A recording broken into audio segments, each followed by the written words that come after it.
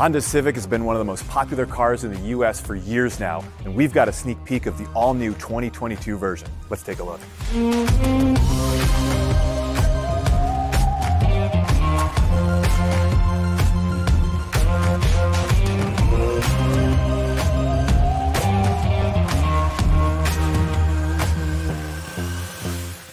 What's up, folks? I'm Dave Underkoffler, editor of Autolist.com, and today we have a sneak peek at the prototype of the 2022 Honda Civic that goes on sale next spring.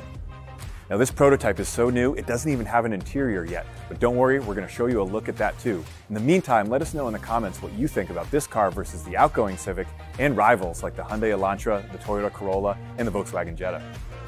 The outgoing Civic comes in all varieties: a base model, a sporty SI, a high-performance Type R, a hatchback, coupe, and sedan. The good news is that for this 11th generation, almost all of those are returning, just not the coupe. Each one promises more power, more refinement, and better styling.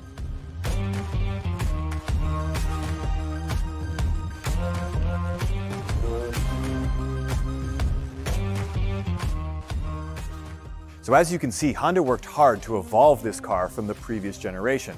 As popular as that model was, many people didn't like all the shapes and angles that were going on in the front and the rear. Those complaints have largely been put to rest with this new version. It's a clean, sophisticated look that still maintains a degree of sportiness that Civics have always been known for. Overall, the dimensions of this new 11th generation Civic are pretty much the same as the outgoing 10th generation. Now, Honda hasn't released details about the powertrains for the new Civic, but they should follow along the outgoing version as well. There will be a base model, a more sporty SI, and Honda's high-performance Type R. And good news for fans of manual transmissions, they make a return on the 11th generation Civic. That's in the hatchback, the sporty SI, and the Type R. So before we show you guys the interior, what do you think? Is this the best looking compact sedan on the market? Will you buy a manual transmission version? Do you miss the coupe? Is the Type R going to be better than the Volkswagen Golf R? Let us know in the comment section below. The simplicity Honda brought to the exterior has also spilled to the interior. A single screen sits atop the dashboard with a clean array of buttons underneath it. The driver's instrument panel is now all digital in some trims. And check out the cool honeycomb mesh running the width of the dash and hiding the air vents in the process. So while this is a prototype of the next generation Civic, nearly everything you see here will actually reach production. There are a few exceptions to that though.